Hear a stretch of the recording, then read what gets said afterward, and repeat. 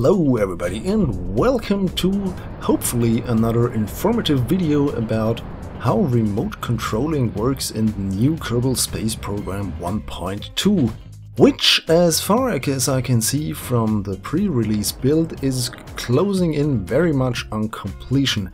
And here we are trying to show you something about how to control a probe without a relay network with just a pilot. So basically we have a small probe within our spacecraft and we now want to control it from the capsule where the pilot waits. Thing is though, it doesn't work. We don't have any connection. Even with the antenna opened, there is not anything going on with the probe. You can see here we have connection, the antenna is working, but the probe, as you can see on the top left corner, doesn't do anything. So this is not as I expected in the first run. Why is that? Well, if you look closely in the editor, you can see there are probe control points in certain command modules. Those are the big 3-man capsule, not the 1-man capsule, the 2-man capsule, and those 2 bigger probe cores. All of those need pilots to operate them, so we added one of the probe cores and we're back in orbit. And we're trying it, and not a chance again. Why might that be? Well, we need a pilot to do that. And you can see here I'm just having fun with spinning the stuff around. Well, we need a pilot to do it, we need the correct probe core, and we need a relay. So any old antenna won't do it, you need a relay antenna, and then you can control your little probe from your little spaceship. There you go, you see that? That is the icons you're looking for. Then you can control your probe from your command capsule. And while Jebediah is chilling in the orbit of Minmus, we are going to land this little thing down there. And this of course only works as long as the main ship is in range of the antenna of the little probe. Could have seen it in the background back there probably. And yeah, we have landed safely. So how about, well, a more engaging enterprise?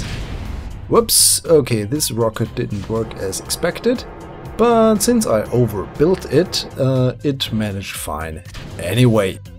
So we are going to Duna to experiment with rovers on the surface. So for that I have included the big capsule, as you can see, and I'm heading to Duna on my transfer stage made of liquid fuel and 3 nuclear rockets. This was quite a scary aerobrake maneuver because it got really hot, it wobbled around, but I managed anyways and it worked out fine in the end. Okay, some final adjustment burn and then we're going to get down to the surface and try out that rover on the surface. So thing is, if you want a rover to be controlled by a Kerbal and don't have a relay network somewhere, then you of course need line of sight. So if we get down to the surface, as shown here in our landing vehicle, we can control the rover, but we really have to keep close to our main ship, otherwise we lose connection and then you have a dead rover. So I'm just using this video to have an excuse to do another mission to Duna. I just like Duna. Okay, so the rover is down there, parked in its little compartment. There you go. You can see no control over it. But as soon as we have extended the relay, and of course we have 2 pilots in the capsule, you need 2 pilots. If you just have Jebediah and Bob and Bill, it won't work. You need, for instance, Jeb and Val. Okay, and this is just me getting back, so we have kind of a real ending to the story, so you don't see some poor Kerbal stranded on Duna without any rescue, as you did in the interplanetary transport system video.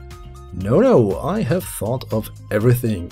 This thing here can get back home to Kerbin safely, but we leave the rest of the ascent stage in orbit around Duna. Kessler syndrome on a foreign planet. Yay! Okay, this was also quite the scary re-entry because we didn't do any real aerobrake, we just punched through the atmosphere, Kerbal style, and so we disposed of the rocket, so yeah, hitting two birds with one stone, as you could say.